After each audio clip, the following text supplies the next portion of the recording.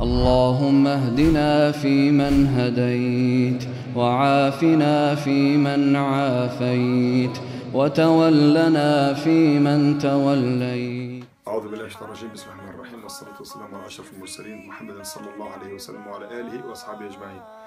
Assalamu alaikum wa rahmatullahi wa barakatuh. This is brother Abu Dharr from the Ruqya services, and today we're gonna do an interview with one patient of ours, one dear brother in Islam, to explain to you the danger of going to empty places and going to deserted places without saying Bismillah ar-Rahman ar-Rahim, so you understand how it's important to mention Allah's name subhanahu wa ta'ala when you do actions.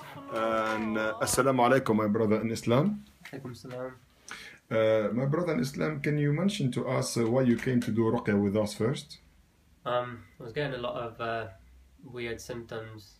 I developed a lot of allergies. Became allergic to painkillers. Got asthma. Kept getting ill. All of a sudden. Mm-hmm. And you were quite fit before all this happened. Yeah, I was very fit. Mm-hmm.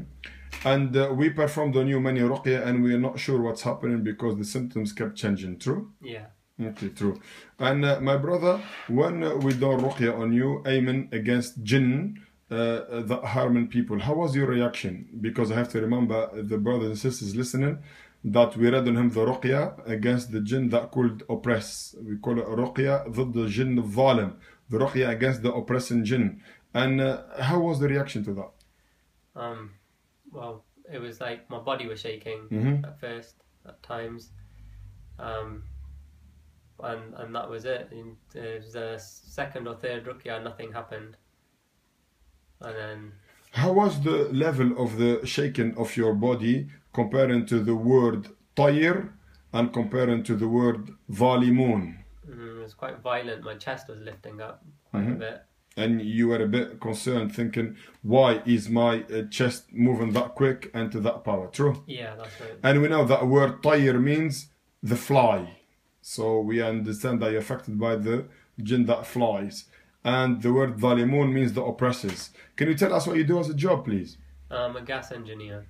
So your job will involve to go to people's house and to empty corners or empty places in the house to perform your work on the boilers, true? That's right, and the attics as well. Attics, a lot of the attics. Yeah. You told me about you used to work in your uncle's house, and can you tell us about this since the problem started, please?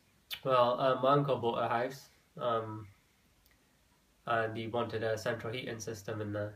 So me and my my worker went in there and just started working. One day, well, the one day I got ill whilst we were there. After that, I had a chest infection. After that, I got allergic to things. Doctors couldn't understand what was going on. Went to allergy clinics, and they just said you've just become allergic to things. But they couldn't understand the reason why. A fit man like yourself. How old are you, brother? 30. And 30 years old, you know, and عنفوان شبابه, the man, he's a youth, mashallah, tabarakallah, he's good.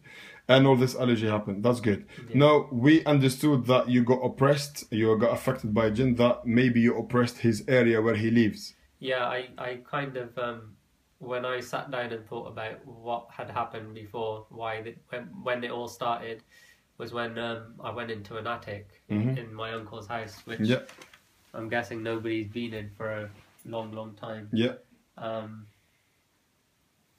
And the problem started from that day, yeah? Yeah. So what's the plan now, inshallah ta'ala? Every time we enter a house, what we say? Bismillah ar-Rahman ar-Rahim. And we make sure we recite Ayat al-Kursi. Yeah.